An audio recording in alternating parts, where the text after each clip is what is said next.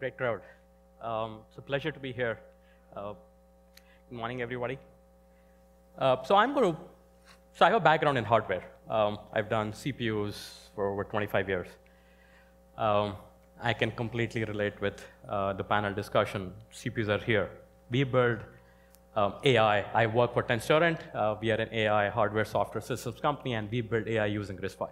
And our RiscV runs Linux, the greatest operating system I worked on.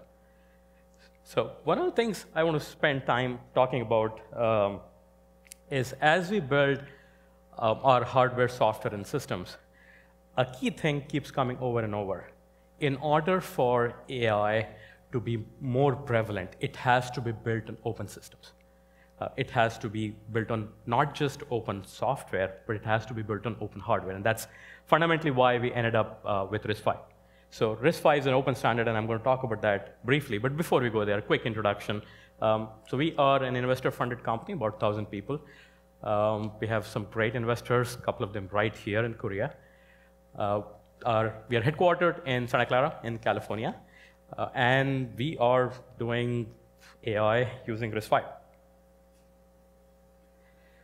Quick segue, what exactly do we do? So we do IP, which is CPU IP, AI accelerators. We use that IP to build our chips, our chiplets, our developer cards. Our primary strategy to deploy AI is to go through developers. They do great for us.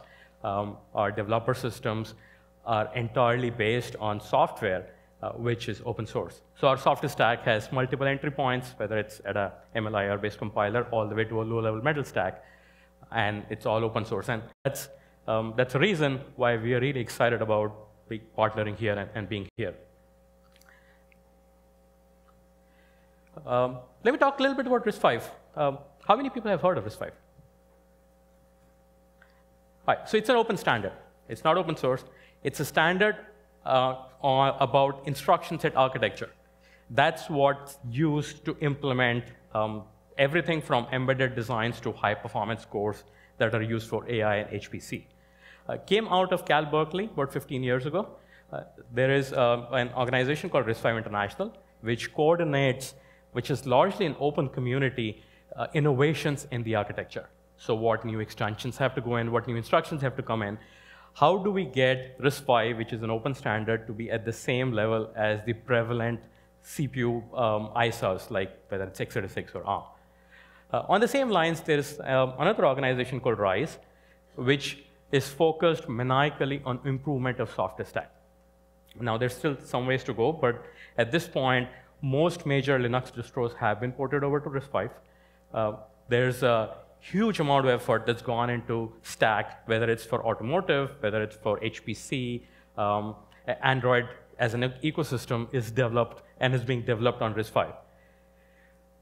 But that begs the question, what does it take for an open standard to succeed?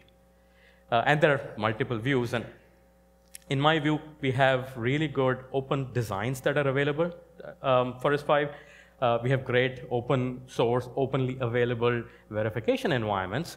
And we certainly have a lot of architectural tools, like Sail and Spike and RiscV and a bunch of others.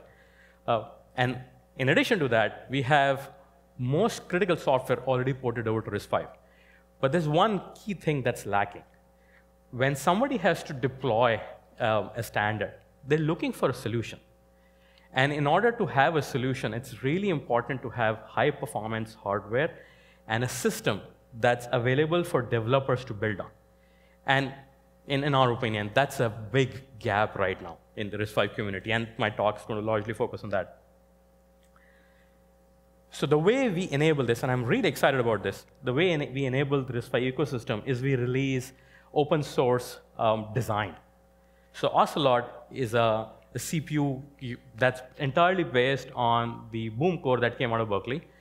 It introduces a high-performance vector unit that's compliant with RiscV vector extensions, the RVV 1.0. But in addition to that, what we've realized is in order for the broader adoption of RiscV, really what we need to do is give the tools to not just us, but a lot of other, whether it's companies or developers out there, that can use an entire solution for RiscV. And the key things that are missing, if you're building a system around RiscV, you need to be able to debug it. You need to have an IDE for it. If you're building a more complex system, you need to have some notion of power management control. And Linux does a great job. Linux kernel has a lot of hooks for power management. But also, you need to provide all these small bells and whistles. How do we interface with other pieces, including AI accelerators? How do we connect multiple CPUs together? And to do that, there's a whole collateral of system IPs that's needed. And I'm excited to say that we are starting to open source that. Our mission is to get essentially the boat that lifts everybody. We want to make sure that we have collateral that can bring everybody into the space to build high-performance designs. And we'll briefly talk about just the debug solution. So if anybody has debugged on a board or an FPGA, on a system, on a server, you really start with trying to figure out what the trace is. And in order to get to that information, you need a lot of hardware capabilities. And it doesn't make sense, really, in our mind, for everybody to go build out the same thing over and over again. So instead, what we want to do is provide this to the broader RiscV community to go and start using this. The great part is this is silicon proven. We use this in our own high-performance silicon, and we are making it available to anybody who wants to use it. And it's got a number of components. It's got a logic analyzer. You can do signal trace, instruction dumping. It's a huge help as people start to coalesce around building more systems over RiscV. And that's just not it. In addition to that, we do a lot of infrastructure. So we are planning to open source vast majority of this, including reference platforms, because, again, this allows whether you're a student or you are a large company building systems on top of RiscV to essentially take this from the open source domain and build stuff on top of it. We do not want people to spend time sort of going through the same nuts and bolts over and over again. We want more innovation on RiscV. And the way to do that is provide the basic building blocks that are accessible to everybody. And going the open source route is by far the best way to do it.